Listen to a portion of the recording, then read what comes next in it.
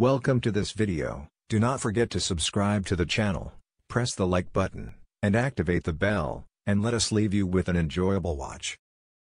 Rich people got richer due to the corona pandemic. After the World Health Organization declared COVID-19 a global pandemic on March 11, stock markets collapsed around the world and the Dow Index recorded the worst selling since 1987. While the markets recovered somewhat, a certain group of companies never suffered a loss.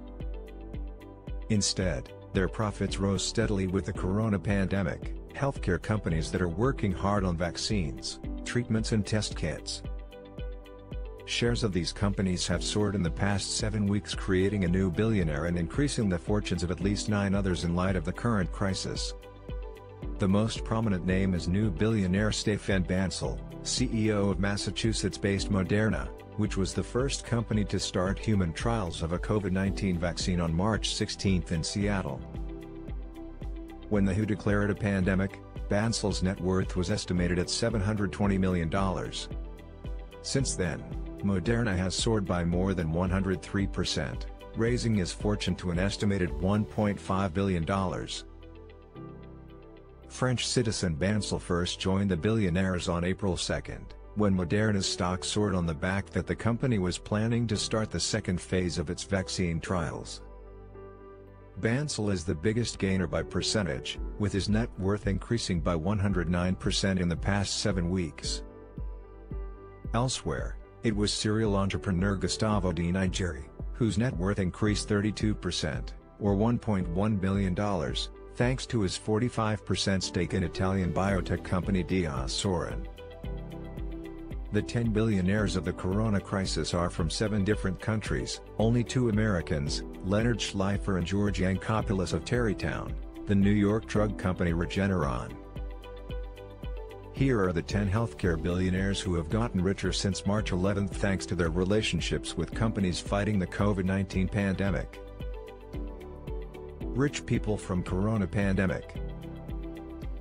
Stéphane Bancel. Net worth, $1.5 billion. Source of wealth, Moderna Corporation. Bancel has been CEO of Cambridge, Massachusetts-based Moderna Therapeutics since 2011, when he joined the company after leaving his previous position as CEO of bioMérieux. He owns a 9% stake in the company, which recently won a $483 million grant from the U.S. Department of Health and Human Services to accelerate development of its COVID-19 vaccine. According to Bancel, the vaccine could be rolled out to health workers for emergency use by the fall of 2020. Gustavo Di Nigeri. Net worth, $4.5 billion. Source of wealth, soared. Nigeri trained as a chemist and now owns a 45% stake in the Italian biotech company soared. Soared, acquired by Di Nigeri in 2000, launched both swab-based diagnostic tests and blood test kits for antibodies to COVID-19. The new antibody tests, launched in April, are now being distributed to several regional governments in Italy. Soared has factories in the United States, the United Kingdom, Germany, and Italy. Seo Young-jin. Net worth, $8.4 billion. Source of wealth, Celltrion. Seo co-founded the Seoul-based bio company Celltrion in 2002 and launched it in 2008. The company has worked hard on testing kits and potential treatment for COVID-19, with human trials on its antiviral treatment expected in the third quarter of 2020. Al-Ahram. Net worth, $7.6 billion. Source of wealth, bioMérieux. Mérieux founded bioMérieux in 1963 as a diagnostic test arm for the Mérieux Institute, a medical conglomerate founded by his grandfather, Marcel, in 1897. His son Alexander now runs the company as CEO. The bioMérieux Group for Diagnostic Testing for COVID-19, released in the late March, has reduced testing times for the virus to 45 minutes. Mahjawari. Net worth, $3.2 billion. Source of wealth, Roche Corporation. Majawari is a descendant of Fritz Hoffmann La Roche, who founded the Swiss pharmaceutical company Titan Roche in 1896. It owns about 5% of the company's shares, after it withdrew its stake from the family group in 2011. Roche announced on March 19 that it had begun the third phase of clinical trials of the arthritis drug tocilizumab as a treatment for COVID-19 patients in the United States.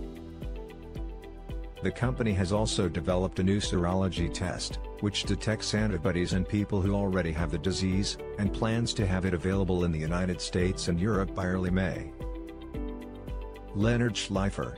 Net worth, $2.2 billion.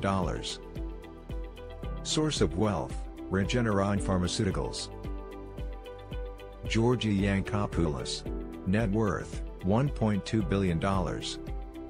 Source of wealth, Regeneron Pharmaceuticals. Regeneron Pharmaceuticals CEO Leonard Schleifer co-founded the company in New York in 1988, with George Yankopoulos joining the following year as the company's chief science officer. On March 16, Regeneron began clinical trials of the rheumatoid arthritis drug sarilumab on COVID-19 patients in New York, in partnership with French company Sanofi.